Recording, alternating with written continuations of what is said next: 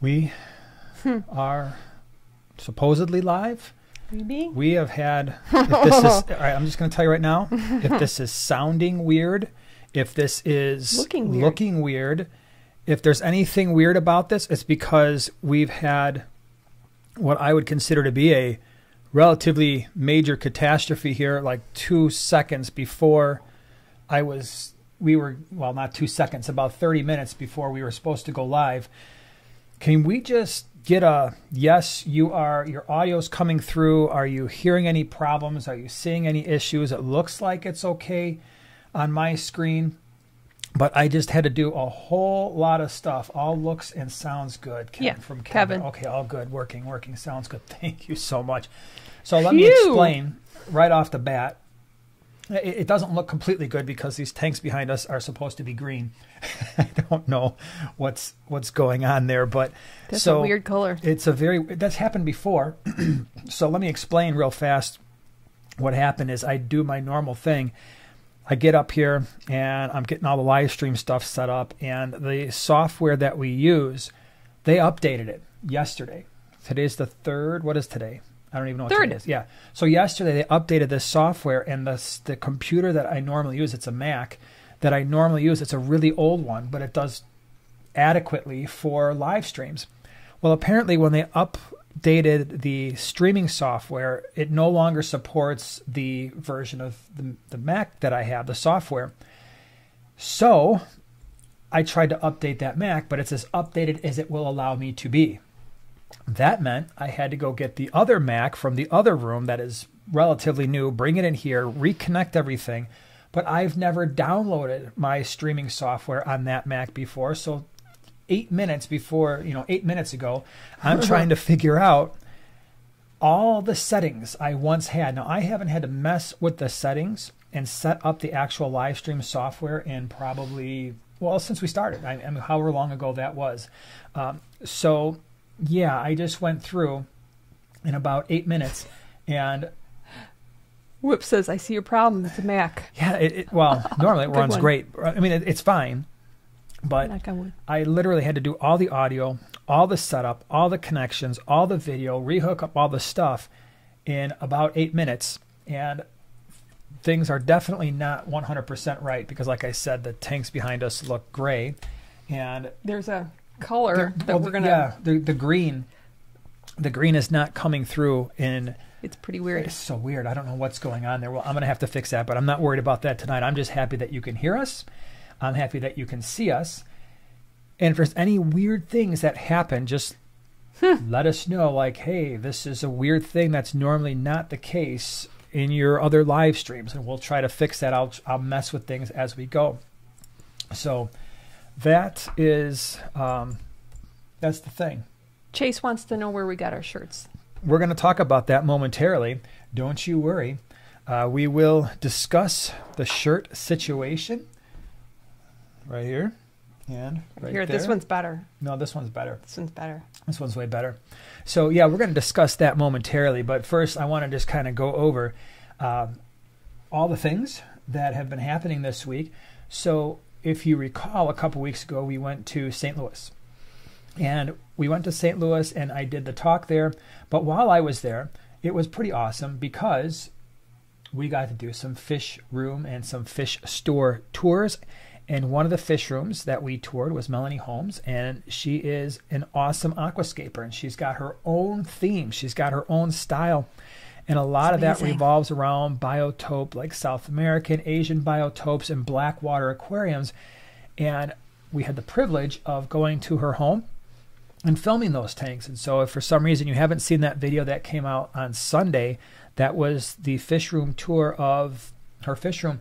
And it was really exciting. As soon as I walked in, the minute I walked in and I looked at the first tank, the Congo Tetra tank, and I'm just like, I got to get the camera out. It was that awesome. So I was really, really happy to film that. And then today on the small scape, you kind of did a follow-up with your own little twist, right? Well, it wasn't really a follow-up because I would have done mine regardless, but I do mine differently. We see things differently. So yeah, you got my take and 7 takeaways that I got from her fish room. One of them, actually 2 of them blew my mind. Two of them blew my mind. One specifically that I was like, knocking that one off right away. Yeah. Yep. So anyway, that was pretty cool. Yeah. So you did that today on the Small Scape on your channel. Tomorrow we've got the members video coming out, and then Sunday I've got a lot of footage now. I've got so many cool things that I want to share with you, and there are some species profiles where I've got great footage. I've got about 4 or 5 of those backed up now where I really want to get those out. I have yet another fish room tour that I could be doing. I have at least one more fish store tour, and I have a bunch of subjects that I think we want to talk about too, because it's been a little while since we've done some of the stuff that you and I usually do. So I'm not exactly sure which video I'm going to put together for all that just yet, but something will be out on Sunday. That's all I can say about that. Places we are going to be. Where are we going to be next? It's the big one.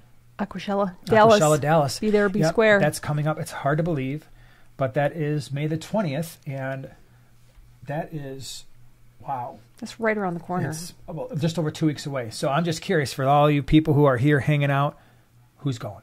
Is anybody going to Aquashella, Dallas? Hang out, do all the crazy, awesome things that we do at Aquashella, Dallas. So I am definitely looking forward to that. It's kind of weird.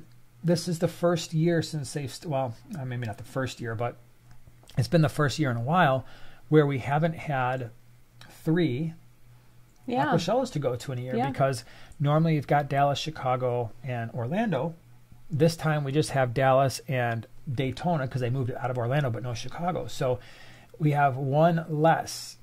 We have one less Aquashella to go to this year, and that's kind of crazy. So so that's coming up 2.5 weeks from now. I see some people, they're going, man. It's going to be awesome. Yeah. Emma's going Aquashella, Dallas with VIP. Oh, and by the way, before I forget, if you are considering any of the Aquashellas this year, I would highly recommend the VIP pass, because the VIP pass gets you both days, Saturday and Sunday. So especially if you're traveling to the area, it's nice to be able to go both days and see all the things and see all the speakers for both days.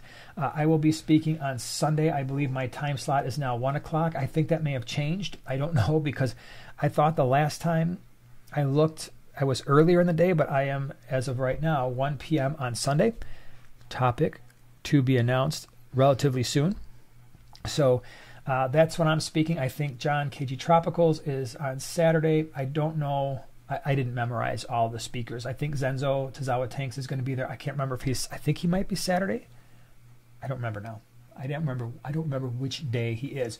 And there'll be a bunch of others as well. But the VIP pass, it gets you the 2 days. It gets you in earlier at, 10 a.m.? I believe the VIP starts at 10 a.m. Yeah. I think. Don't quote me on that.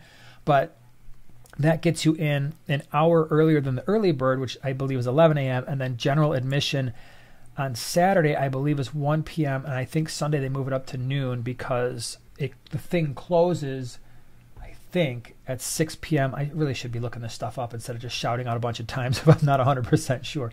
Emma, thank you so much for Emma, just confirm for me all these times that I'm going off of memory from years past. I believe on Saturday it closes at 6 p.m. and Sunday 5 p.m. And so that's why the general admission is 1 p.m. on Saturdays, and then they move it up to noon on Sundays. So that's the schedule. But then as part of the VIP, you get in a lot earlier. And I also am nearly 100% sure that we are doing the Friday night VIP meet and greet where the creators will be there.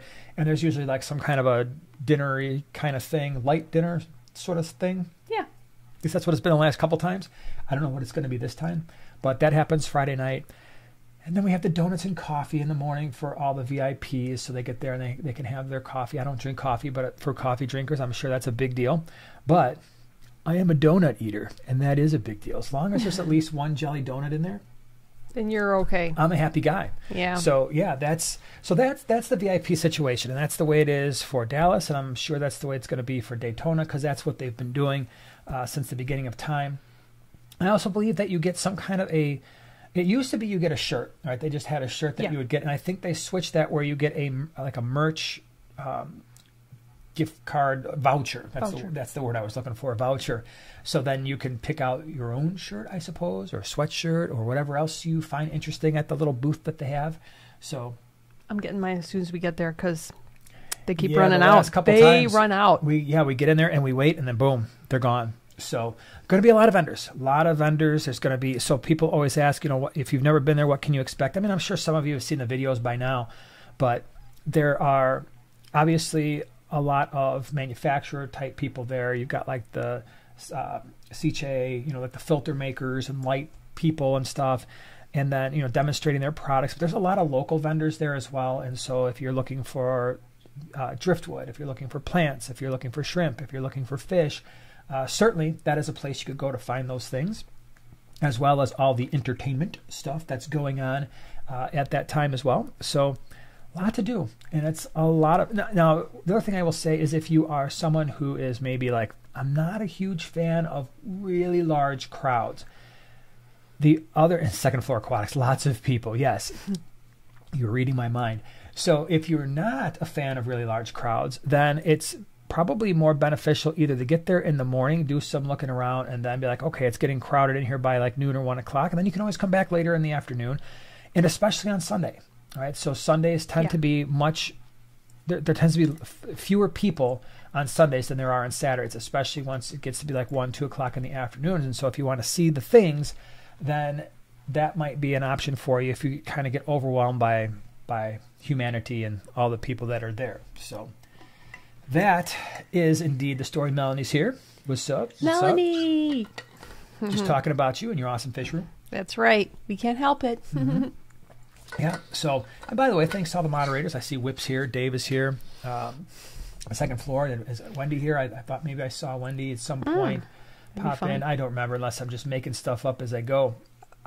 Mike asked if we're going to the Canadian Aquatic Expo near Toronto in September. That would be fun sometime. Don't you think? Didn't know it existed, but I think that would require me to get a passport. Oh, Canada. I'd have to be all grown up and be like, put on our Maple Leaf merch. I have a passport. Yeah, and just be like, and you have to get that ID, the real ID or whatever it's called. I already have that. Oh, I don't. Yeah, I did going that the long line. Yep. Well, it's not. You can. They got it pretty efficient now. So I have the real ID. So good passport. For you. Then I'll have to get one. So anyway, no, we're not going because I didn't know it was a thing. But one of the things I've always really wanted. So if I could just wish some things. By the way, Corey and I, from Aquarium Co-op, we worked out a thing. He texted me today. He's like, hey, let's do the live stream connection thing. And I just saw Aquarium Co-op and their viewers just might have come on over and hanging out. Thanks for being here. That's pretty awesome. Hope you've been having a wonderful evening. Enjoy our weird lighting. So that was enjoy our weird. Yeah, normally this is a great time if you've never been here before to join, because I was just explaining to everybody about 30 minutes before the live stream. All of my live stream stuff was a complete disaster. I had to switch out computers. This back here is normally green, as you might expect an aquarium to look when it's planted. Yeah. I got to fix that situation, and I'll fix it for next week because, 8 minutes before the live stream, I'm still trying to figure out what were my old settings on my software, which when you do it like once every 4 years, you forget. You forget these things. So there's that. So anyway. Yeah, back to Aquashello. So, I don't remember what I was saying.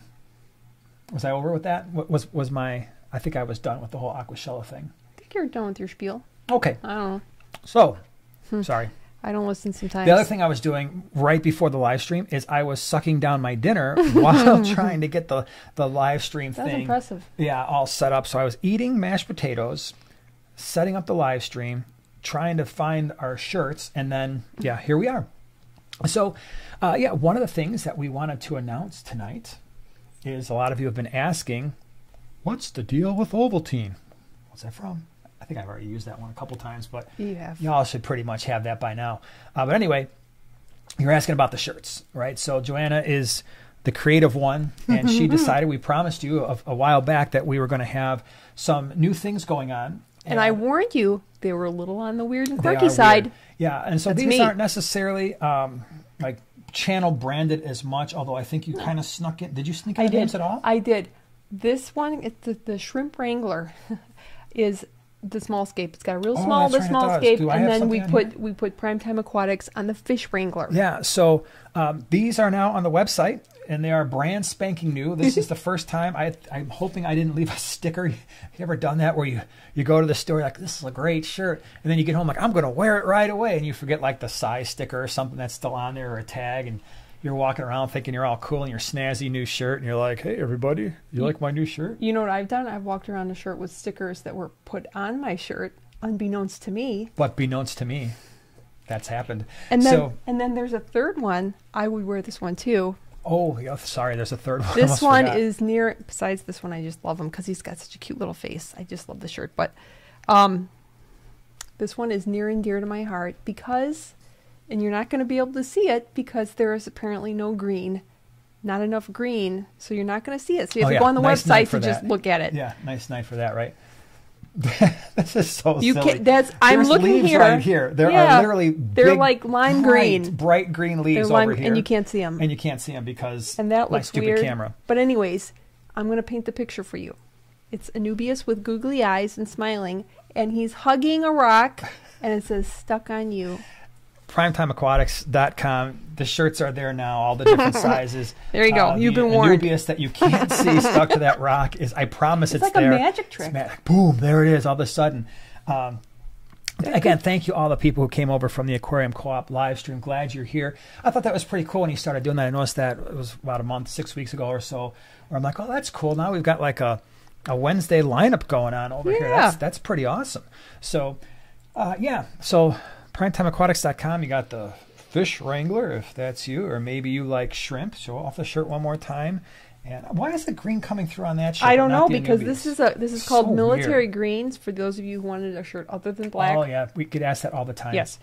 Shrimp Wrangler. Yep. Professional shrimp wrangler. Oh, my gosh. And you're an authentic fish wrangler. And what would you rather be, professional or authentic? I'd rather be a shrimp wrangler. Okay. So there you have it. So... couple things. So tonight it's all about, I don't have like a subject or anything like that for us to explore, but if you've got questions, what we usually do, especially for those of you who are just coming over for the first time, if you put the @PrimetimeAquatics in somewhere in your question, that highlights it for us. We know it's a question, makes it a little bit easier for us to answer, which is pretty cool. Kevin, by the way, thank you so much for being a member the last 3 months. Can you invoice for the 3 new shirts in large? Go on the website. Man. Go on they're the website. They're all there. Asked, are we going to bring them to Dallas? That's the plan. All right, that was the plan. Hopefully we have shirts left that we can bring to Dallas. But yeah, for those who have been to Aquashella and stopped by before, you know that our tables usually filled with activewear. Activewear for you fish keepers. Guess what Melanie said? What did Melanie say? Military green is her favorite color. Well, how about that? Welcome to the Green Club. Mint green is my favorite, but and then you can sneak up on all your fish and be like, boo! Right? Like that. You didn't see me coming because I was in military green. I blended in with everything. So Jonathan says, I'd like to get a pair of Geophagus top hosts, but I've been reading some people say 55-gallon minimum. Some info says 75-gallon minimum. What do you think? I think that, so I'm in the camp of let's back up. Depends on how many you want. If you just want one, I'm in the camp that a 40-gallon breeder would work just fine because, by the way, for those of you who don't know, a 40-gallon breeder is actually 47 gallons. So when you actually do all the math, it's not, they lied to us. I guess 47-gallon breeder would be a lot to say. So a single one could definitely be a centerpiece fish in a 40-gallon breeder. 55 is fine. I had actually 2 pairs and a 55-gallon, and that worked out for years. The nice thing about the Geophagus topos is they're not as large. They don't get as large as a lot of the other Geophagus. So like your Altafrons, your Wine Milleri, your Megasema, your Cyrtomensis, those ones tend to get, they can get 8-9 inches, maybe even a little larger if you count the fin trailers and all that stuff. Those definitely, you're looking at a minimum, I think, of a 75, but really a 6-foot tank is even better. However, the Tapajos, the males are only going to max out at around 5-ish, 5.5 inches or so, and they're not overly aggressive. Like I said, we had a couple pairs in a 55-gallon, and that 4-foot space was enough for them to have both pairs breeding, and they lived a nice long time. So, yeah, I think you could do that. Now, if you wanted to keep, I probably lucked out in the fact that I had 4 of them in one tank and it got along okay. And part of that might have been that I did have some structure in that tank which broke up line of sight, and they grew up from a very small size. They grew up together. That sometimes can help as well.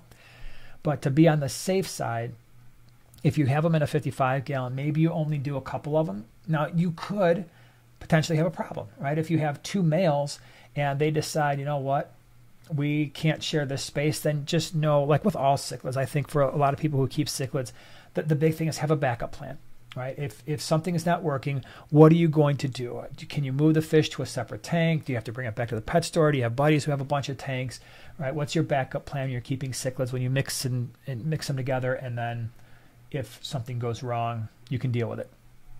So, and by the way, we had, and it's too far up there, we had another member join earlier in the stream. Thank you for that.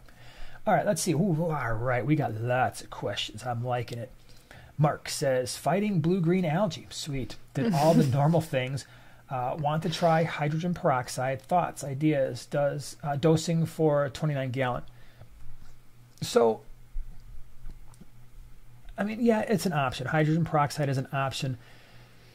When you say, did all the normal things, what do those normal things entail? So to me, they entail the following. I'm controlling my lights, right? And so when I say controlling lights, that means I'm controlling light duration and I'm controlling light intensity, if that's possible. Not all lights allow you to do that. So light duration, am I keeping it, if this is a planted tank, am I keeping it around 8-9 hours? Or are you keeping the lights on for 11, 12, 13, 14 hours?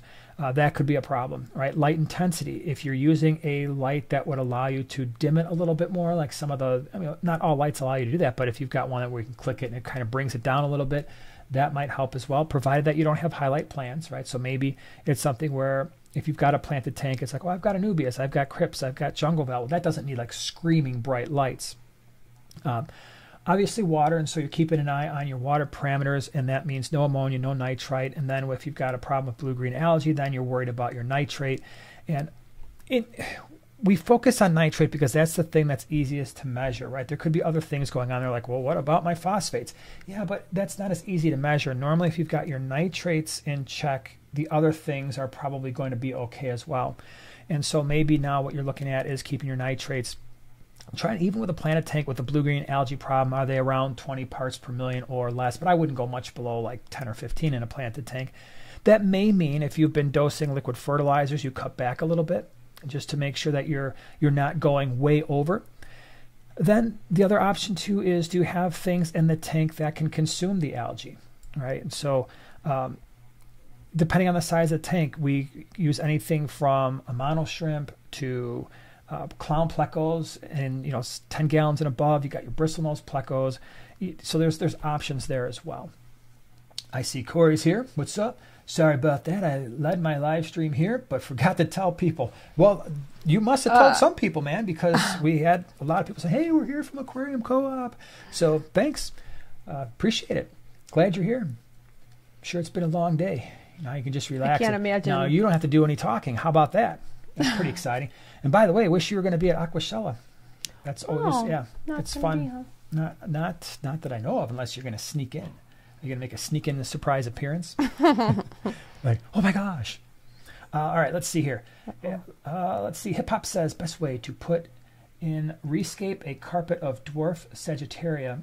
Want to tear down and rescape, but don't want to lose my carpet of dwarf Sag. Pull individually or scoop like turf another way. Now, we don't keep carpeting plants. Do you have any suggestions? Or I don't keep carpeting plants, so I would definitely not be the best person to talk. But you're gonna need light. You're gonna need CO2. I mean, well, this is about a rescape, so he's successful with it already. If you're going to be redoing the substrate, then you're going to have to tear it out anyway. So how that happens, I don't know. But if you're redoing substrate, now if you're just redoing some rocks and some wood, maybe you can leave as much in there as you possibly can. Let's see here. What about green hair algae? I've been fighting it for over a year. I've tried everything. So everything I just said, depending on the size of the tank and depending on the inhabitants, I'm looking at two organisms that really do a number on green hair algae. One is a mono shrimp. So here's a crazy thing. at one point I had brought in one of my orders, I brought in like 300 or 400 Amano shrimp, and I just stuck them all in a couple 10-gallon tanks. It was a quarantine tank. These were going to go back out after 4 weeks. But what was so cool is I had this Java moss, and I mean, it was just covered in green hair algae. So I would take clumps of this Java moss out, chuck it in the Amano shrimp tank. And now, granted, there were a lot of them. Not suggesting throw, 200 in a 10-gallon tank. That's not what I'm saying. But because there were so many, they wiped out that green hair algae like every 2 days. I kept throwing Java moss, and then they would just leave this, what wound up being some really gnarly looking Java moss because it was covered in green hair algae, but then it all recuperated. So sad. So the point is, if you've got like nano fish and you've got fish that aren't going to eat shrimp, Amano shrimp can definitely do a number on green hair algae. And so if I had like a 20-gallon tank, you could easily start out with 8 to 10. If you've got fish that will eat shrimp, then you could look at the Florida flagfish, understanding that that can be somewhat of a fin nipper. So if you've got guppies in there or you've got veil-tail angels, maybe that's not the best option. But if you've just got, I don't know, standard tetras and barbs and things like that, then the Florida flagfish can also eat green hair algae. That's why I have them in 2 tanks. I've got them in my top 75 with my Kessel lights because that was putting on a fair amount of light. And because of that, then the Florida flagfish were eating all that green hair algae off the jungle val, the rocks in the wood. And then I put another, I think it was 2 pairs in our 125 Lake Tanganyika tank. I know, weird mix, Florida flagfish in with Lake Tanganyika cichlids, but they started consuming a lot of the green hair algae there too. My suggestion would be try to get as much of it out at first as possible, right? Because usually that stuff, you let it go for a week if it's a really bad problem. You could be like pulling out giant clumps, right? I'm assuming that's kind of the battle you're facing. And then the nice thing about that is you pull that giant clump out and then, your hand stinks and all that stuff. But when you pull out most of it and then you add those fish, you add the shrimp, they often are able to keep up, right? But you want to do those other things in addition to that as well. I had sailfin mollies eat the heck out of green hair algae. Although then I had black mollies, and they didn't do it at first, but then I think they started catching on because there was a significant amount of food competition, and they started eating it as well. All right, Gio wants to know what's the best carpeting plant or the easiest carpeting plant for sand. And I don't generally do carpeting plants because I don't run high light and I don't do CO2, which like dwarf hairgrass is going to like both of those. I think you can probably get away with no CO2. Sometimes if your light is high enough, but it's not going to grow in carpet as fast. But I personally like microsword, and actually in some tanks you can get away with Vallisneria. It'll stay short, and val grows very, very quickly. So that's kind of a really cheap and easy way to do it. Yeah, we've got that situation going on in at least 3 or 4 tanks where our jungle val only gets about this tall. And I think it's because those tanks probably have lights that are fairly strong. Yeah. And so it's not growing as tall, but it gets about that tall, carpets the entire bottom. It's kind of cool. It's not quite, the same look, especially if you've got a smaller tank because the leaves are going to be thicker than, let's say, like a dwarf hairgrass or something, but it's still pretty cool. BC, thank you so much for the super chat. Really appreciate it. As an adult, what is the largest single fish for a 55-gallon? That's a great question. I believe, have we gotten to the 55-gallon centerpiece fish? Is that the last one we did? Because we did a video series. We're in the middle of a video series that was centerpiece fish for certain size tanks. So Joanna is going to look it up real fast. I think we did one. I think where we left off, it might have been 40 though. Maybe we haven't quite gotten there yet. Let's see. So a 55-gallon, the issue really is, you got a 4-foot tank. Centerpiece fish. Okay, so yeah. We did do a 55-gallon centerpiece fish. That will definitely give you the answers you're looking for. However, generally speaking, for a 55, because it's more narrow, right? It's only 12.5 inches front to back. The Geophagus tophost that we mentioned earlier, I love that fish. A single one for a 55-gallon looks absolutely outstanding. I actually have, it's not a single one, but pearl gourami. I've got a group in a 55-gallon. They get along fine in a group. I've got both the gold and the standards. So that would be an option. So that's about a 4.5 inch fish. The Geophagus tophost is around 5 to 5.5 inches. I don't think I would go much over in a 55 for a centerpiece, much over 6 inches. So you got your Geophagus topos. That means you've got your electric blue Acara. A single one would look pretty cool there, although you could potentially add more than one, depending on if you get them small. We've always had good luck keeping those together. 55 gallon, you can do an angelfish. It's a nice tall tank. What else would I do? You've got the Curviceps cichlids, the keyhole cichlids, Nanochromis luteus, which is kind of like, not Nanochromis, Cryptoheros nanoluteus, sorry. Cryptoheros nanoluteus. They often call them the yellow convict, but they don't look like convicts. They're more yellow. They got these really pretty blue eyes. They're really pretty fish. Dig a little bit more than anything else I've talked about so far, but they're really pretty. What else? I think that's a pretty good start, but that you get the idea around the size. I wouldn't go much over like 5.5, 6 inches for a centerpiece in a 55. Oh, and whoever has come in recently, yes, our lighting is off because of a massive computer issue that's not fixed yet. So basically, the quick version for those of you who showed up later, like, what's going on with the tanks? Those are the ugliest fish tanks I've ever seen. Yes, they are, because there's absolutely no green going on there, and apparently we're looking like we're a little tan. That's kind of cool. Yeah, right. I had to switch out. I have one Mac for live streams, one Mac that does all my video editing. The Mac for live streams it was an older one. It wouldn't update to the correct version for my streaming software that just got updated yesterday, apparently. Had to switch out the computers, which means I had to download all my software on this new computer.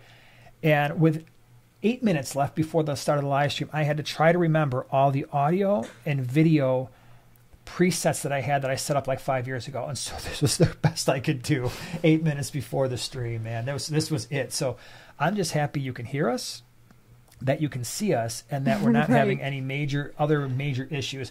So far, the worst case is these tanks look completely ugly because they're not green. I'll try to fix that next week. And then the shirt you held up, all the green was gone. It was almost like there's some green filter going on that I have to fix, and I will fix that for next week. Kevin, thank you so much for gifting 5 Primetime Aquatics memberships. That's so pretty cool. Really appreciate that. And so, who was the lucky ones? Charles, Jonathan, Nathan, and Amanda. That's really cool. And Chase. Appreciate that. Really appreciate it. Thank you. Nice. Yep, very nice. All right, this thing is now jumping around all over the place for me. Community Tanks, thank you so much for the super chat. New pair of epistles will only eat live baby brine and live blackworms. How do I transition them to eat flake and pellet foods? That's common. All right, so first of all, that will happen, especially because as people are growing up epistles, they pretty much will eat live baby brine right from the start, and then you're giving them the blackworms as well. There's a couple different ways to do this. All right, for some people, it's just like, well, I cut them off. I cut them off of the blackworms. I cut them off of the live baby brine, and they get fish food, and they either eat it or they're going to get hungry, and usually after a few days, they start to figure it out. Believe it or not, this process is actually easier if you have other fish in the tank that are eating whatever fish foods you normally add to your tanks. So I have found that a lot of fish who are like, what is this stuff floating around in the water, man? It's freaking me out. It's definitely not moving, and it's not something I usually consume. But for some reason, when they see other fish going crazy for it, they start to consume it. So if you've got other fish in the tank, that will help. A lot of people worry that if their fish don't eat after a day or 2 or 3, that they're going to die. Now, if your fish have been well fed, and it sounds like they have been, you've been giving them live blackworms and live baby brine for a while, so I'm sure their bellies are nice and full. If you're like, you know what? It's time to switch over, then start feeding them some other types of foods. One of the things that you can do that most fish will do, if you're trying to just convert initially from live maybe to frozen, is the fish are probably still fairly small. They're still eating live baby brine, but if you wanted to chop up some frozen bloodworms and see if they'll eat that, a lot of fish will eat that, so that gets them off the live blackworms, because that's kind of a pain, right? I mean, if you're culturing them, maybe not, but it is kind of a pain to feed those. Live baby brine is really easy, but eventually they're going to get big enough where they're like, this isn't worth going after. What I do, and my method is a little bit different. Are my methods unsound? Don't say anything. I don't see any method at all, sir. Who's got the movie? All right. Not me. So anyway, my philosophy is we bring in at this point every 4 to 6 weeks, we're bringing in thousands of fish. They're getting the flake foods that I feed and the sinking pellets. They got to eat it. Right now, that being said, I am not purposely bringing in fish that I know have a history of only eating live foods, and apistos don't. Apistos, generally speaking, almost always convert fairly well to prepared foods. Unless they were wild caught, then it might take a little bit longer. But I just chuck it in there. And yeah, I feed light at first because I don't want just a bunch of food sinking to the bottom and then it rots. And it's like, well, that didn't solve anything. But it goes in and they learn to eat it. And again, it does help if there's other fish in there eating as well. Silver Creek, Demolition Man. I love the guess. That's a great movie. It's wrong, but it was a Demolition Man. No, Demolition Man. The quote would be, "Illuminate, deluminate." That was an MDK. But I don't want to repeat that on the YouTube thing because then Apocalypse Whip. You got it. Whip got it. Apocalypse Now. Oh, why would you think I would even know that? Because you've seen that movie, right? Only if you made me watch it, and I guarantee I didn't really even watch it. I'm sure I did make you watch it. No. Let's see, Mackenzie, thank you so much for the super chat. How long do Anubias grabby roots take to grab on? I glue them, and every time I'm vacuuming, I bump the rock. Off they float. Oh. Fellow Anubias lover. Oh, yay! So how long is it? How long is the grabbiness? How long does it take? It really depends. I think it depends on the type of Anubias too. Some of them are grabbier than others, and it probably depends if they're ever getting bumped from your fish, from your if you got snails, from cleaning. It just flow too. But how long? Yeah, I don't know if I could really answer that.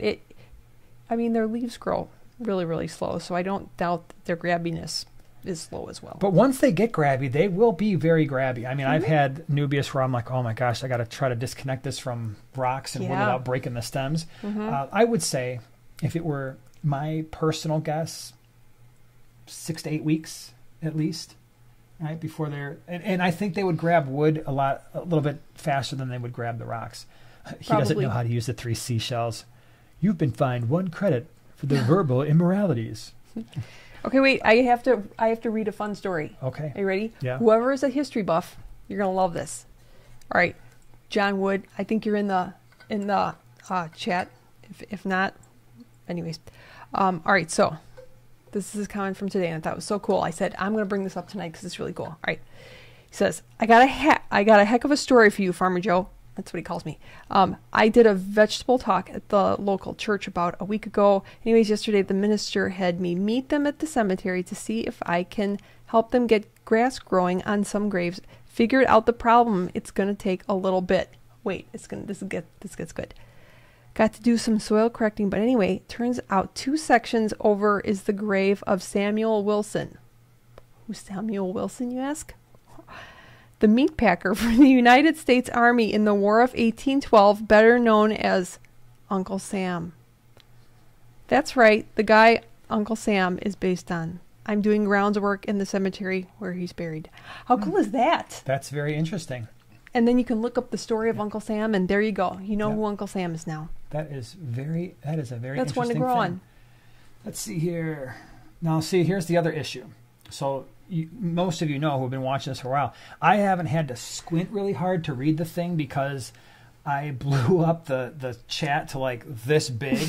And so it was really large. And now I didn't do that here because it would mess everything up. And now I've got to like try to really squint to read again. Oh, no. Do you see the green hearts, though? I do see that. Clive says, I think it's Clive. I can't really see. When will be the next Primetime Aquatics Fish Room tour? Probably this summer. And so I used to do them every quarter. It'd be the quarterly Fish Room tour. Then I cut it down to twice a year, and now it's yearly. And the reason for that is the tanks, my core group of tanks don't change very much. Like the quarantine tanks, they change a lot. But the tanks that Joanna aquascapes, that kind of thing, it's like once we get our fish, we got them because we really love them, and we got them because I enjoy them. And normally when I get fish, I get them young. And so that way I can maximize the amount of time I get to spend with that fish throughout its life. And for those of you who have bred fish, and you see them from the very first day they're born, little tiny little bitty babies. You're like, oh my gosh, little baby. And you watch them grow up, and then you watch them become adults, and then you watch them as they have babies themselves, and then of course the downside. But that's really rewarding, is to have something throughout their entire life.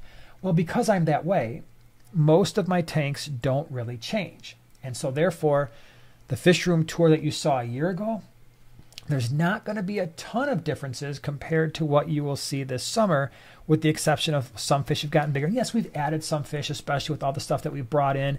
You know, they usually make their way into some of our tanks, but that's why I've cut it down to once a year, because I don't think the changes warrant more than one tour a year. So I think some of you would find it not as entertaining. Kevin, thank you so much for the super chat. Any picks for the Kentucky Derby? Yes. I'll take one of the horses, please. Yep. Oh, any picks, huh? No? I haven't looked at the names. No. I'll take the Mutter. It's going to rain. You got to bet on the Mutter. I don't know the first thing about. Do you want to hear a funny story? What? Okay, so a long time ago in a place far, far away, I went to the track with somebody, and he sent me up to place a bet. So I had the $20 or whatever, and the guy behind the counter, the ticket take, whatever, he's like, you want to put your money on this one. Well, I kept that a secret because I wanted to surprise him. I guess you don't do that if somebody behind the counter gives you a tip. You let your person know. I got in trouble because I didn't share. That's a juicy tip, because they're the ones booking all that. They know who's going to win. Like, they're like, oh, it's a winner. My big surprise didn't go over so well. That's my racehorse story. That's very interesting. Thanks for sharing that. You're welcome. Thank you. Tom says, looking to do a species-only Mbuna in a 90-gallon. Any suggestions on which single species of Mbuna to do? So you're going to just do one species. If that's the case, you got a 90-gallon, so that's a great size tank, and the Mbuna will actually use that height because they're crazy. They go up and down and all around. They're just a crazy bunch of super freaks.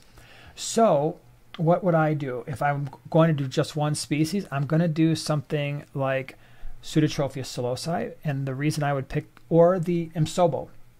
And the reason for that is I'm getting two different colors depending on whether they're male or female, and both of the colors are amazing. So in both cases, your females get like a really nice yellow color, and in both cases the males get a bluer color. But with the Pseudotropheus silosi, they get dark and light vertical blue stripes.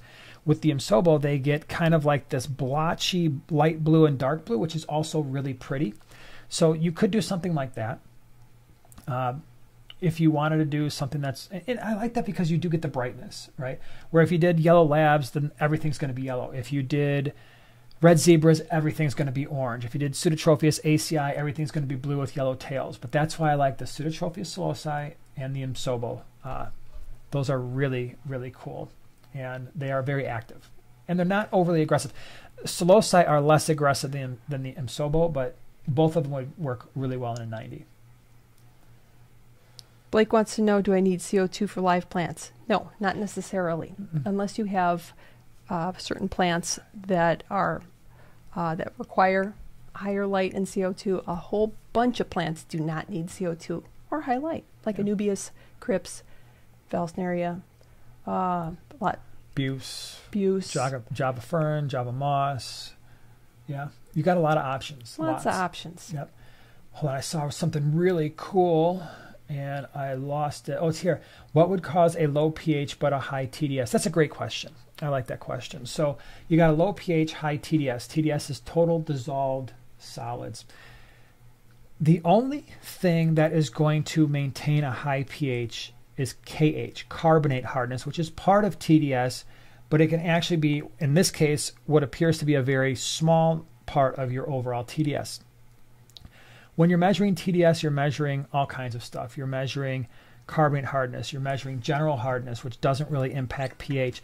You're measuring nitrate that could be in the water. You're measuring phosphates and all kinds of stuff. So generally speaking, there are people who use TDS and they understand their water chemistry enough to know what's happening when their TDS is going up and down, and they know what component is increasing or decreasing that. I would say for most people, using TDS might not be as valuable. What I would rather know about my water parameters as it pertains to pH, obviously I want to know my pH. I want to know ammonia, nitrite, nitrate.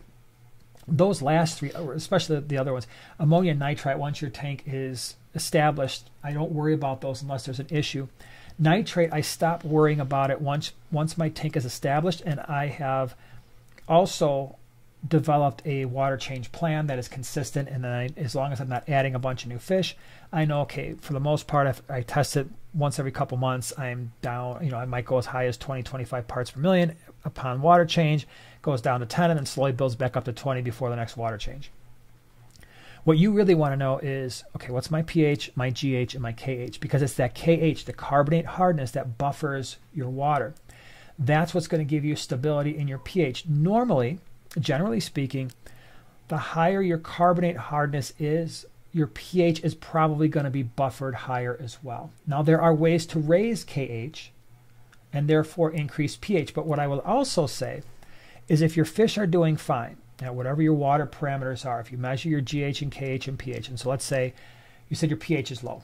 Let's just say it's a 6.5. I don't know what it is, but let's just say it was a 6.2 to 6.5. Your GH might be, it could be 15, 20 degrees, and your KH is only 3 or 4. And you've got these water parameters, and while they're not ideal for things like guppies and goldfish and most African cichlids from the Great Lakes, you do have some decent water parameters for most community type fish. And so if you're not having an issue, I would say don't stress about it. But what you do want to make sure of if you've got a low KH is that your pH is stable. All right? And so if it is a 6.2, 6.3, 6.4, 6.5, somewhere in there, that it's basically staying that way all week long. And it's not a situation where, oh, my TDS is going up because I've got more and more nitrate in the tank, and then that is creating an acidic environment, which is actually changing my pH over the course of a week from like 7 down to 6, and you're constantly getting that fluctuation. That could create some stress, and you want to try to avoid that. What you got there? You're just my turn? messing around? Yeah, but you were off your game. You were clearly not paying attention. There was a question regarding Nubius, and this is from Boss. My Nubius has gone yellow. Some have a lot of green spot algae on them. Well, yellow Nubius is usually a deficiency of some sort. But also with green spot algae. Usually when my Nubius get a lot of algae is because the light's too bright. Thoughts? Well, the green spot algae is relatively easy to deal with. Again, mystery snails, otocinclus, if you've got the water parameters for them, clown plecos, will all deal with the green spot algae. So that's not a huge deal. I mean, you can go in there and just kind of scrape it off with your thumb gently. You could, again, Anubias is a slow growing plant, and so if you want it, and it's generally not going to be a root feeder. And so if you want to add a little bit of liquid fertilizer, I would add maybe half the recommended dosage, especially if your tank is lightly planted, maybe even a quarter of the recommended dosage. If you're using like the easy green type stuff, right? You just, instead of squirting in a whole squirt per 10 gallons, maybe it's like, well, I've got a 20 gallon, just put a half a squirt in there for 20 and then see if that has an impact. Because what you don't want is you don't want to be like, oh, okay, well, my slow growing Anubias, I put in way too much liquid fertilizer, and now what I'm getting is, some algae and stuff, and now we've got an even, because you already talked about the green spot, now you're getting green hair algae or something else that's making it even a bigger problem. Jennifer says, I have a pH of 5.5, no measurable KH or GH, and tap. Don't want to chase pH. What can I keep? At 5.5, that's pretty stinking low. There are, I'm thinking like Ultim Angels. You'd have to have a big tank for Ultim Angels, a really big tank. Discus probably wouldn't mind that pH. There are some cory cats out there. I don't remember the species, but there are some cory cats that go that low. There are some really nice high-end plecos that will go that low. Again, for all of these things I'm mentioning, though, as long as it's stable, right? You don't want to have a pH of 5.5 that's even crashing lower. But you do have some options out there.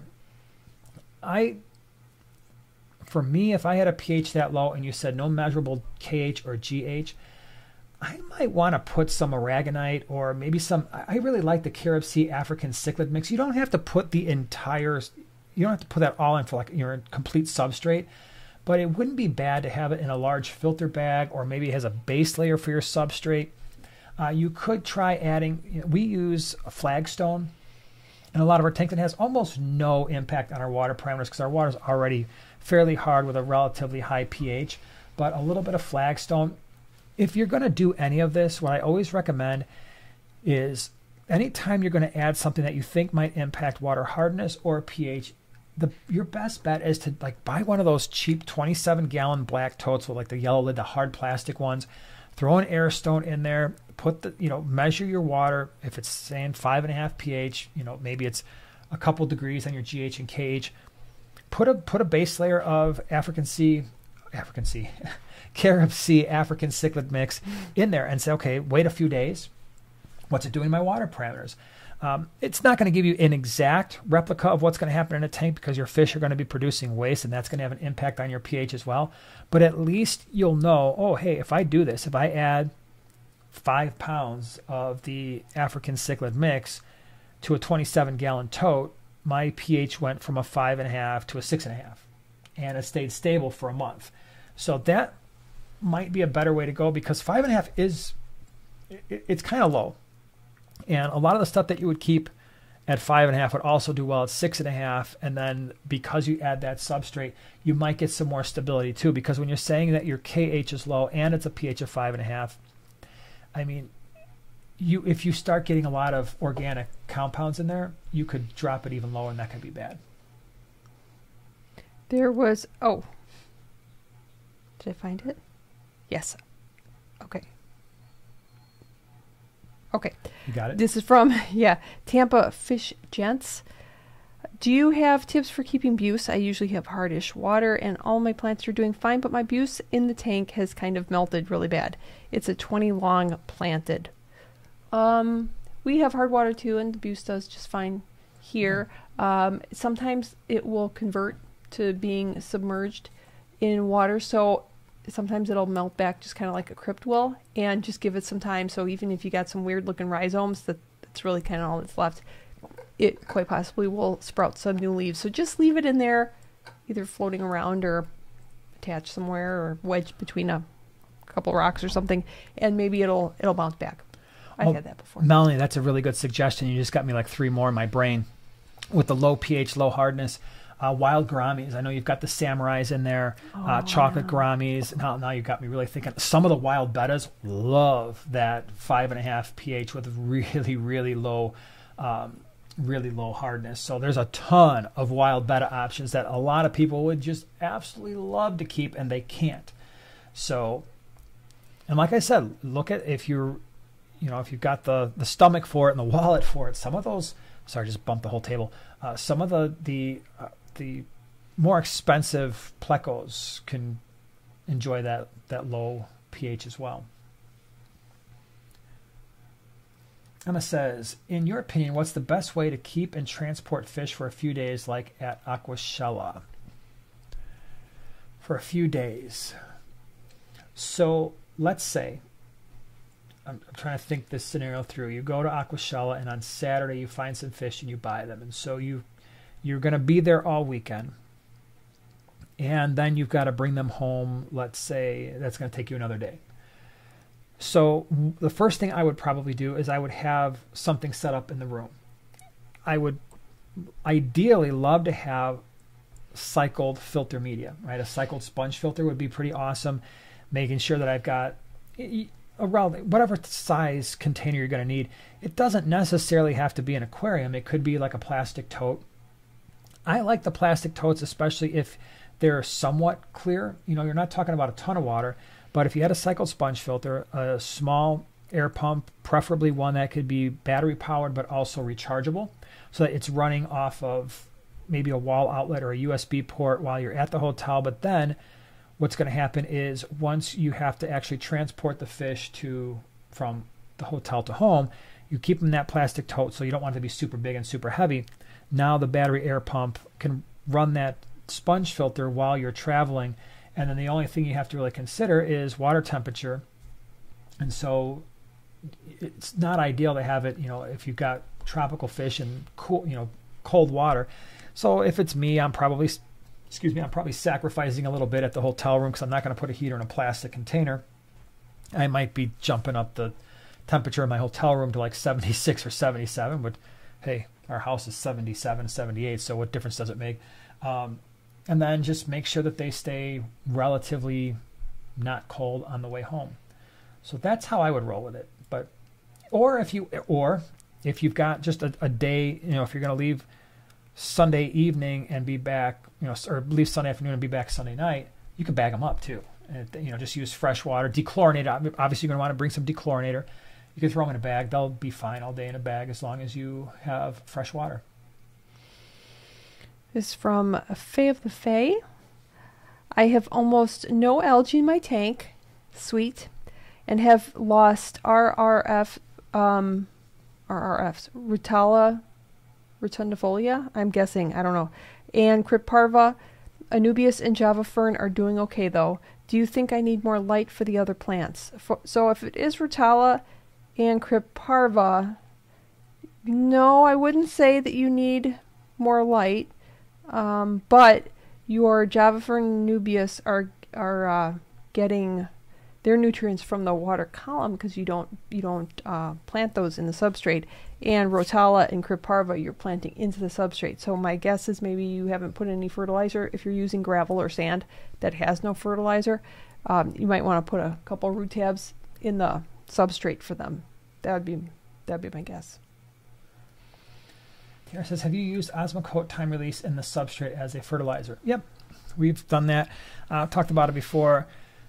Osmocote Plus, 00 gel caps, scoop them up, throw them in. But for the most part, for the plants that we have, we don't really use root tabs after we initially set up a tank. So we'll add the root tabs at first, and then we let just nature do its course. Right? We don't really add we don't add any root tabs after that point. And then, but again, we're keeping mostly, I guess, beginner type plants with your, if they're rooted, you've got your sword plants and your crypts and your jungle val, stuff like that. So it's not like we're doing highlight CO2. If that were the case, we'd probably have to add more nutrients to the water and possibly to the substrate. But we add them once and then just kind of let nature do its thing. Hold on, I saw... Uh-oh, Emma says, I can't seem to keep red root floaters to save my life. Has that been one of your issues previously too? I have to check because I got some from Rink, and I have to see it. I put them in different tanks. I wish them all good luck. I gotta check on them. They weren't multiplying, I'll just say that, but I haven't seen. Last time I saw, they were still kicking it. Okay. Oh, Yo-Yo says, in your guys' experience, what fish has the best personality and bonds with its owner the best? Betta. So hold on a second, young lady. Just goes over there shouting out answers. Mine. We did a video on fish with the best personalities. You'd have to search, fish with best personality in primetime aquatics, and it'll come up somewhere. There are, let's see, the one fish that I think, and it's not going to be a surprise to you, is the Oscars that we've had.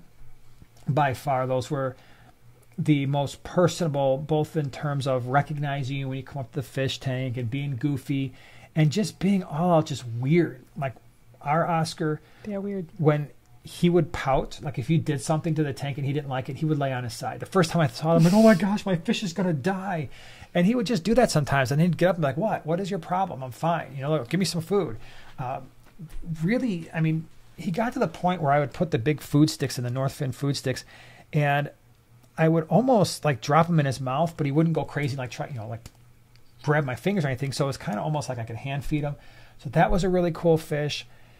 Obviously, our Max and Ruby. I was waiting. Right, yeah. the Midas cichlid. We had a Midas cichlid pair. Now their personalities were different. They were not necessarily friendly. I wouldn't call them like the Oscars, just goofies, friendly. Those fish were personable, like they knew you, they got excited when it was time to eat. But there was always this part of them when you looked at, so much more so the male, where he'd be like, you know what?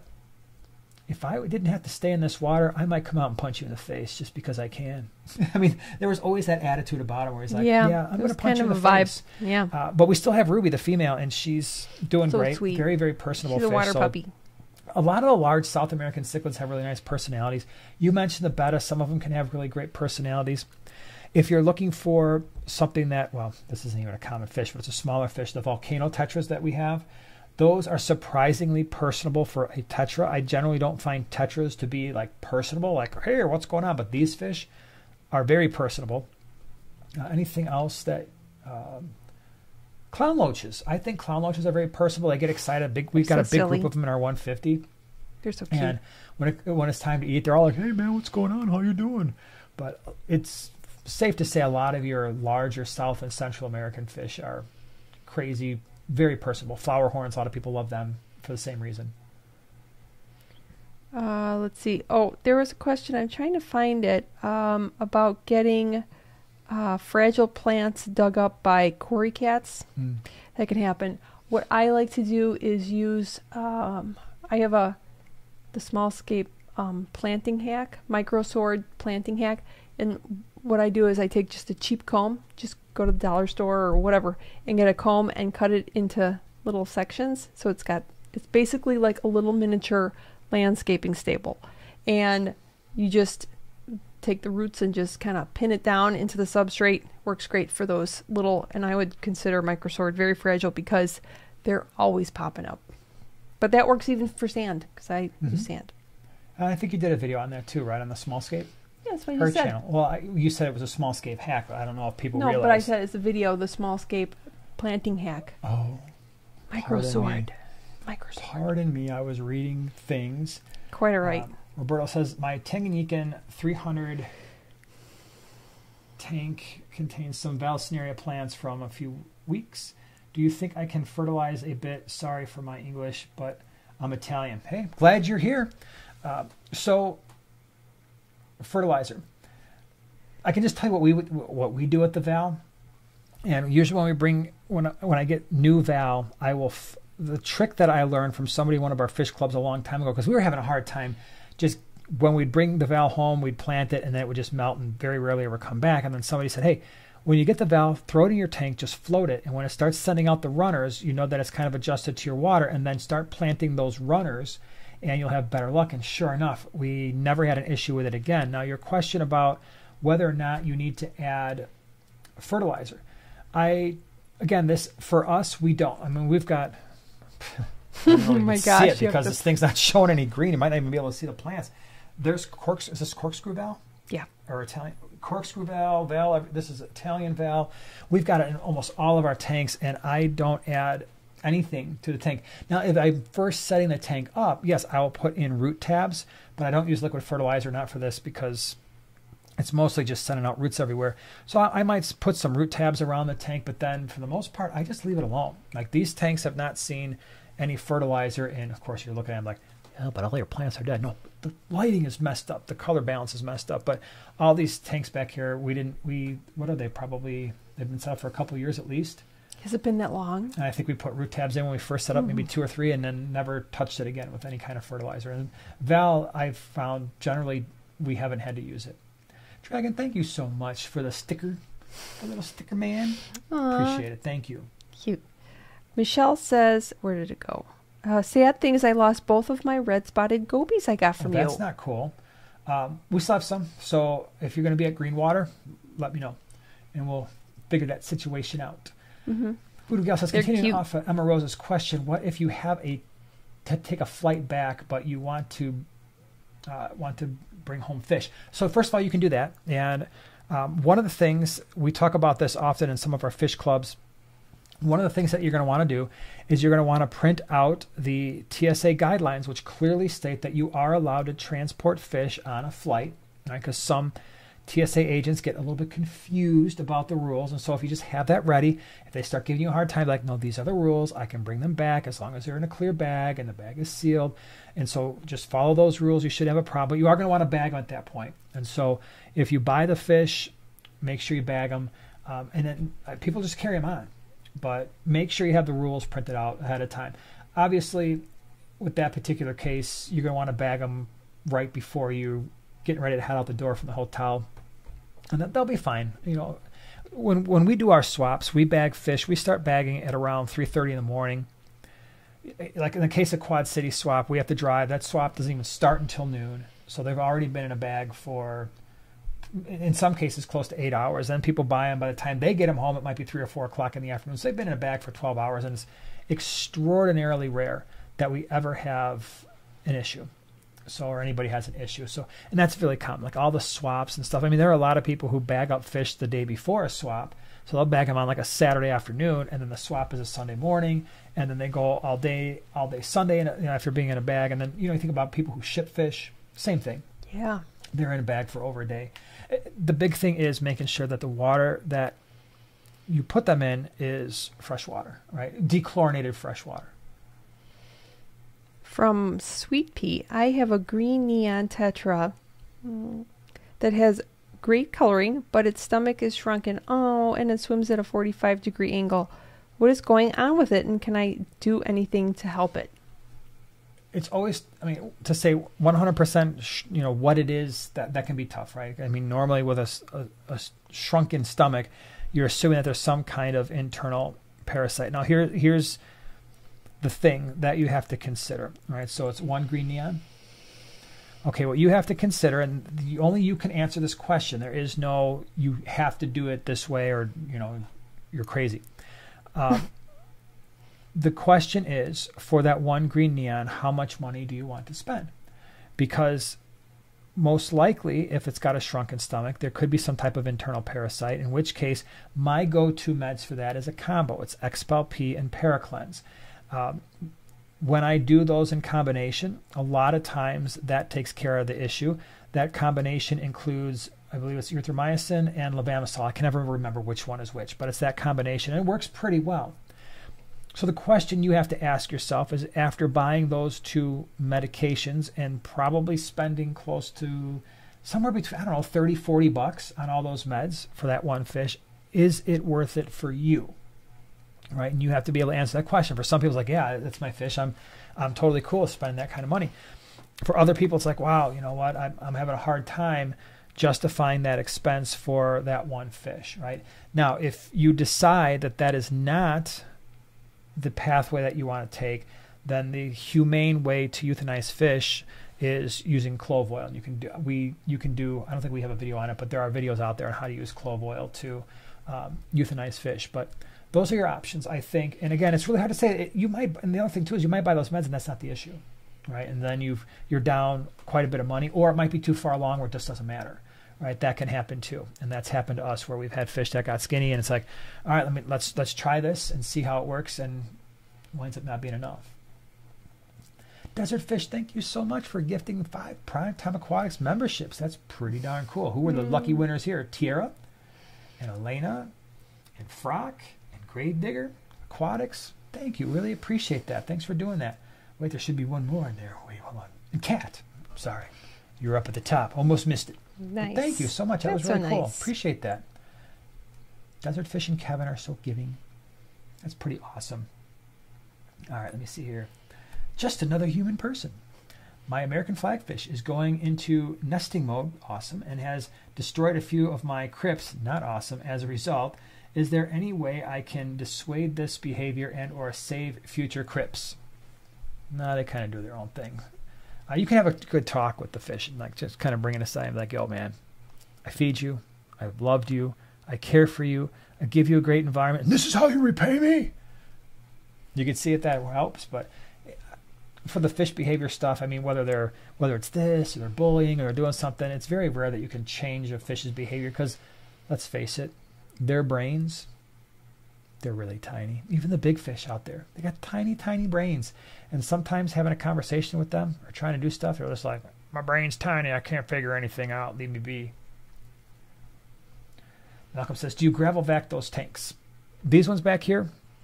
Rarely. And so these 4 tanks here, you occasionally decide that you want to do a water change, but it's only been once or twice. Yeah, right? I would say 2 or 3 times. 2 or 3 times. I've never done it, or maybe I did it once. in 2 years. So these tanks, for the most part, get top off. There's but there's a ton of plants in here, very little fish, and so it works for these tanks. In our fish room, all of our tanks get water changes. They vary anywhere from 20% up to 80%, depending on the fish. Like we've got some pretty heavily stocked cichlid tanks. In those 125s, they need an 80% water change to keep our nitrates at a reasonable level. But some of our planted tanks downstairs only get about 20%. As far as gravel vacuum goes, we gravel vac every non-planted tank. And then if it's sand, we'll do a little swirly with the gravel vac above the sand just to kind of suck stuff out. If the sand is got a large enough grain size where we can actually stick the gravel vac into that, we will. But I think it's really important for non-planted tanks to get gravel vac, because when you let that waste sit in the tank, you're just increasing over time, you're just going to be increasing your nitrate levels. And so you could be doing a water change, but if you got all that stuff in the gravel, it's going to be less than ideal. And it's also going to lead to a lot of excessive algae growth. In planted tanks, we will gravel vac around the areas where the roots are most likely not growing, just because we don't want stuff building up there. So a lot of people who get algae problems, they find that they really struggle with algae, and or when they have algae problems, they find that they really struggle with that because maybe they're not gravel vacuuming, and they should be, especially in a non-planted tank. But yeah, these ones no, but definitely the ones downstairs. Yeah. Blake wants to know, will I need CO2 for low light plants? No. Nope. We have a super chat. We do. Oh my gosh. Luis, thank you so much. Appreciate it. Been having trouble with small white dust-like parasites with Cubitai rasboras. They look smaller than ick, like dust compared to salt. Any ideas? It can have different appearances depending on the size of the fish. I've actually found that to be true. So it's such a common parasite. That being ick, it could also be a bacterial infection where you start to see almost like that cloudy coating over the fish. That's like, oh, is it ick? Is it not? There's a couple things you can do. So my go-tos for that is, one, don't ignore it, because if you're finding that on all of your green Cubitai rasboras and you've got multiples, then if you're not sure it's ick, the Ick X, I love that medication. I really do, because it's something where you don't have to worry about taking out your plants. Your invertebrates are going to be relatively safe. So you could try treating it with the Ick X. You could try increasing the temps, treat it as though it were ick. Give it a few days and see if that improves at all. If it's improving, stay with that treatment method, right? Stay with the treatment method if it's ick. If it winds up being some type of bacterial thing, that's not going to have as big of an impact. And then if I think it's bacterial, for me, the bacterial, when fish have more of a bacterial type or even fungal infection, it's not so much spots, it's just this kind of general cloudy white filminess to them. And then I'm switching gears and I've got my Maricin 2 combination. Again, I always use those in combination. One treats gram-positive, one treats gram-negative microbial infections. And then since I'm not doing the smears to figure out if it's gram-positive or gram-negative, although I guess I could take them to school and run the gram stain in a lab, I just generally don't do that. I use those in combination. Now, keep in mind, when you're using that Maricin combo, if you decide to treat for bacterial infection, especially if the Ick X isn't working, that's going to be a little bit tough on your cycle, because that's the other nice thing about Ick X is it doesn't tend to damage the cycle quite as much. Maricin 1, 2 will sometimes do that, in which case you probably are going to want to keep a bottle of Fritz 7 on hand too. Squib, thank you so much for being a member the last 3 months. Best way to heal a sad-looking finned little betta from PetSmart. I found one I want to take home. Thyme, a little bit of salt, maybe 1 tablespoon per 10 gallons, and keep an eye on it. If it's not healing, again, then it could be a bacterial infection, and again, that Maricin 1, 2 combo. Also the Maricin Oxy. I use that a little bit as well, especially when I'm bringing fish in. And I think there might be, like every once in a while, we'll get some fish in where the tips of their fins might be a little bit white, whether it's just due to damage, might be a little torn up. That Maricin Oxy usually takes care of that inside of a week. Austin says, I had a salt and pepper Cory that got fin rot and lost his whole tail fin, and I was able to nurse it back to health. I'm about to let him go back in the main tank. That's what definitely a great story. Cool. That's definitely what? Cool that he was able to nurse. Oh, I heard Corey. I might have said Corey because I was looking at this. That's definitely That's so Corey. Coolly. Yeah, that's corny. No, that's cool. That's what I meant to say. If I said Corey, I was looking at a comment that had Corey cat in it. Gruel. That's gruel. Yeah. Does it have carbs in it? Whatever. I'm getting cheese fries. Michelle says, "Does General Cure affect the pH in a tank?" It won't. It doesn't. I've never had it impact our pH. I mean, we live in the same general area, so I don't think you're going to have a problem because you got the same water as I do, unless you're doing something weird. Not weird. Different. Okay. Let me see what we got. I feel like this whole thing jumped around a little bit. Beginner carpet plants. Carpet pants. Beginner carpet pants. Plants, low light and no CO2. Microsort I like, and which is also known as, well, it's known as microsort. It's Liliapsis brasiliensis, or what's the other one that you could do? But that's usually for if you have low light and no CO2. That would be my usual go-to. What's the other one I was thinking of? But again, keep in mind that carpeting plants with no CO2 is difficult to do. I mean, yeah, it is. Right? You're going to be waiting a while, or you can just get a lot of them. Get a lot of them. There you go. Living says, "Can honey gouramis be kept together?" Kat said, "Yes, I agree." So there's two gouramis that I've kept without any issues, and there's others that people keep. But let me tell you the ones that probably are not going to work if you keep them or try to mix them together. The gold, the opaline, and the blue gourami, those are your standard ones that you find a lot of pet stores. They're going to get to around 4.5 inches or so. Trying to keep those together usually invites problems. They're usually fairly aggressive towards one another. You can add the dwarf gourami in that mix too. The dwarf gourami will fight with those and will fight with each other usually. The ones that I have found to be peaceful, if you want to keep multiple gourami in a single aquarium, are the honey gouramis. In fact, we have 3, and this could be cool too with the honey gouramis. You have the standard reds or orange, and then there are also the yellow honey gouramis. And so you can keep those together and actually have 2 different colors. So we have 3 or 4 in a 29-gallon, no issues there. The other one, if you're looking for something larger, is the pearl gourami. Now, in fact, when we did the pearl gourami species profile, I highlighted our 55-gallon. At the time, I think I had 15 of them in there. You might be like, wow, 15 gouramis in a 55? That sounds overcrowded. First of all, it's not. They only get about 4 inches or so. Second of all, when you're thinking about stocking your aquarium and making a decision on whether or not a particular aquarium is overcrowded, also consider the activity level of your fish. Right? And pearl gouramis tend to not be very active, and therefore, because of that, you can tend to put them in, you can do 12, 13, 14, 15 in a 55-gallon. It won't look overcrowded. They just kind of sit there and be like, "What's going on, man? I think I'm just going to sit here for a while and hang out by myself or with these other people." So, yeah, those are the 2 that you could definitely do. And then I know Melanie had the samurai, but those are a little bit less common and a little bit more challenging to keep, I would say. And the chocolates as well. Sparkling gouramis can be kept together. You need to give them some space, though. Right. Little cuties. Yeah. Hold on a second. I saw something else pop through, and then I lost it because that is just what happens with our chat every once in a while. Oh, this computer is running a little bit smoother than the other one. Maybe it's because it's like 10 years newer, maybe even 12 years newer.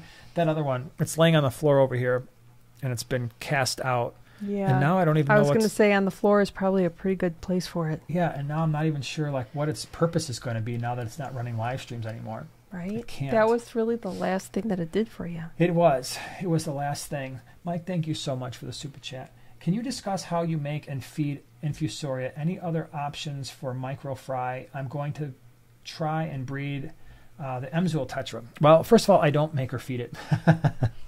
This is the reason why, Mike. This is the reason why I don't breed small fish. I do not breed barbs. I don't breed tetras. I don't breed rasboras. I find it's just way, way easier and more cost effective to bring in 3, 4, 500 of these fish, quarantine them for 4 weeks, and then sell them at a swap and move through, cycle through, and then do something different.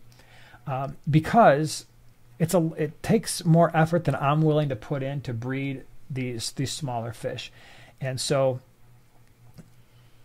if I were going to even attempt to do it, I would probably just use powdered Repashy, right? The Repashy food that normally people just kind of, they mix into some hot water and boiling water, and then it solidifies. You've got a gel-based food. Well, that powder is actually incredibly tiny, and sometimes you can just feed that to really small fish. I know when I was in Florida, I went and saw Dane's fish room, and he breeds all kinds of barbs. And these barbs are absolutely tiny as well. The fry are really, really minuscule. And I asked him what he feeds. He's like, this is it. So I think he had the community mix of Repashy, and he would just put in very small amounts of that powder because it's tiny, very, very tiny. And that's what he was using. He was getting really, really good yields from doing that. So that's what I would do if it were me. And then I'm pretty sure Aquarium Co-op has a fry food that you could consider as well. So, but I wouldn't grow anything live. The only caveat to that is when I was breeding peacock gudgeons, I bred thousands of those things, and those fry are really tiny, but I found they grew fast enough where they must have been picking off microorganisms from all the plants and the Java moss and stuff that were in the tanks because they were well established. But they got on live baby brine really fast, and I had exceptionally good survival rates breeding peacock gudgeons. But that's like the smallest fry I've ever dealt with. Most of the stuff, if I'm breeding it, it's cichlids of some type, whether it's Tanganyikans or peacocks or Ambuna cichlids, live bears. It's pretty much, they're mostly fish that's like, okay, I can leave these guys alone. I feed them live baby brine, and they're going to be good. If I got to go smaller than that on purpose, probably going to have an issue. Whoop has a question for you. All right, here we go. What happens when you get scared half to death for the second time? Well, here's the funny part. It's kind of like a exponential decay where you never quite hit zero, so you still manage to stay alive. Wow. Yeah. Orion says, what do you think about natural zero water change tanks? Oh my gosh, is this the big debate that's going on? Is that this? So I want to state from the start, I didn't get caught up in that debate. I don't know who said what, where, why, or when. I just know that there was a debate about water changes. And I will just simply say what we do and what I feel about it without knowing any of the background, because I really don't know any of the background. I just saw thumbnails flying around everywhere and live streams happening about certain things. And so, as I mentioned, these tanks back here, incredibly lightly stocked, really heavily planted. I've been topping off these tanks for over 2 years. She did a couple water changes that were really, quite frankly, unnecessary. She wanted to do them, but it wasn't because nitrates were being elevated, because there were so many plants back there. These tanks, I could keep topping them off, and because the plants are in there, they're sucking out most of the minerals, so I'm not getting a lot of increases in any kind of hardness. I'm not getting any increases in nitrate. Barely any fish in there. Works great. Downstairs in the fish room, we had the 50-gallon low boy that was actually, I would say, moderately stocked, had a lot of black mollies in there. They were breeding. That tank was nearly filterless, had an air stone, was like that for years. We would do water changes in there, but they were only like 25% water changes, and that was fine. For our heavily planted tanks, especially the ones that Joanna has in the basement, they're getting about 20 to 25%, and that's because while there are plants in there, those tanks are stocked heavily enough where if we didn't do water changes, the nitrates would creep up. And so what I would say, and what I've always done, is I use nitrate concentrations to determine how much water I'm going to change. In fact, we did a video about this years ago, 2 or 3 years ago. Just type in Primetime Aquatics, how often do I need to change water? There's a whole video there for you. And in that video, I state the same thing I'm saying now, and that is I'm using my nitrate concentrations to determine how much water I have to change. If my nitrate concentrations aren't going up and my plants are remaining healthy and all my fish look fine, these things are getting top-offs. If my nitrates are starting to creep up, that's a clue to me that the system is not going to be able to regulate itself, and therefore I need to exchange the water. I need to pull some of the water out with those high nitrate concentrations and replace it with water that has zero nitrate. If you don't do that, if you allow nitrate concentrations to build over time, there's two types of nitrate poisoning. There's acute, and then you have long-term nitrate poisoning. Acute nitrate poisoning means that the nitrates are extremely high and the fish are in a life-threatening situation. The science, the research for that shows, and this is mostly done with fish that are being farmed for food, acute nitrate poisoning can happen anywhere from 400 parts per million up to 900 parts per million. It might have been slightly higher or lower depending on the type of fish. That means acute, the fish are going to die. Like nitrate's too high, just like an ammonia spike, right? You just start losing tons of fish.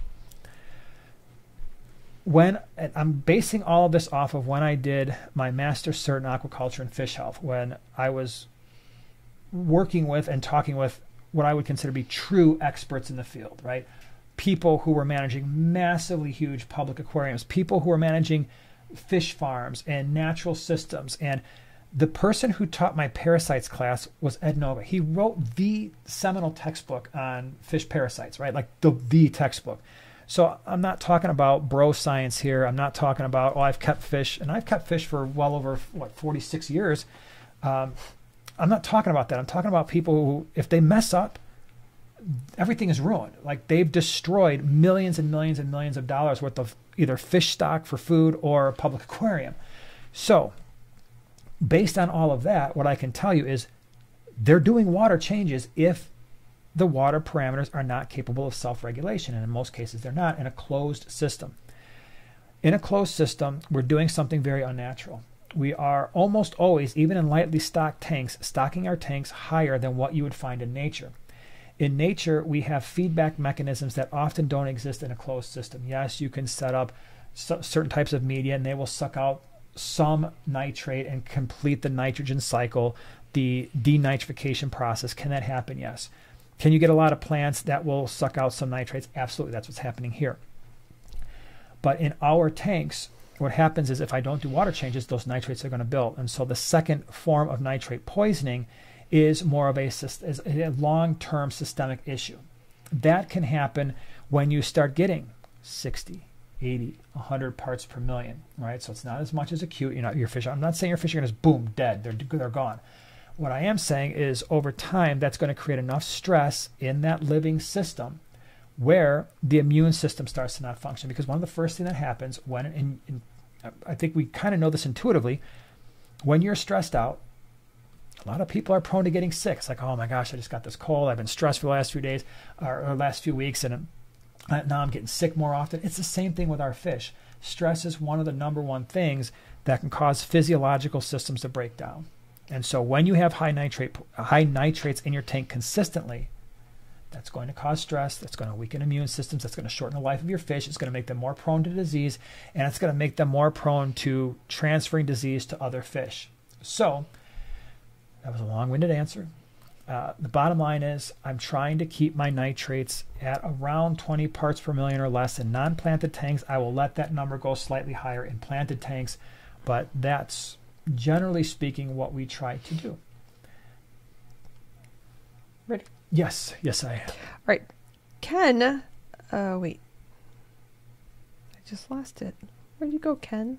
Hold on, I want to answer this one. Sure. William says, Jason, you were right. I didn't quarantine a new angel and it almost wiped out my tank. Very expensive to treat. Lesson learned. Yeah, and that's the other thing too. Quarantine tanks to me are, I know it can be tough, especially if you only got one or two tanks. Like, man, now you're telling me I have to have a third tank. Yeah. Especially if you're getting it to a situation where you've got like, oh, I've got a 55, I've got a 75, I've got a 6-foot tank. You don't want to bring fish in from some source, dump them in your tank with all your other fish without quarantining them. Because if you've got a problem, my gosh, is that a pain, right? First of all, you got those larger volumes. And so we talked about how expensive meds are. It's a heck of a lot easier just to treat a 10-gallon. You take cycled media from your existing tank, set up your tank. It doesn't have to be running all the time. Just get your tank running. Oh, I'm going to go buy fish the day before, get that thing running, get the filter running. grab some cycled media from an established tank, get your water up to temperature, make sure it's dechlorinated, boom. Your quarantine fish go in there. I know quarantining fish for 4 weeks is kind of a pain. It's like, wow, that seems excessive. Again, I learned these things from the people I trust the most, and those are the people who, if something goes wrong, it's going to cost them an insane amount of money. They can't have things go wrong. And so I follow that path, follow those suggestions, and that's why I quarantine for 4 weeks. Because, and we've had this here in the fish room, we're bringing in thousands of fish almost every month. And I've had this happen where the fish look great for the first 7 days, and then all of a sudden there's something that's off, right? It can happen. And not only that, sometimes the fish may look okay, but they might be carrying something where they're fine, but then you put them in your tank and your other fish wind up with a problem. And so that 4 week time allows them to fully clear any other types of things that they've brought in just on their own. So, All right, I found the question. okay. It's from Ken. Working on a 10-gallon project, hoping to do a betta and a group of Amano shrimp. After the tanks are cycled, which should I introduce first? I would do the Amano shrimp first, but I would also say there's no guarantee that even if you do that, the betta is going to leave them alone. Some people don't have a problem, right?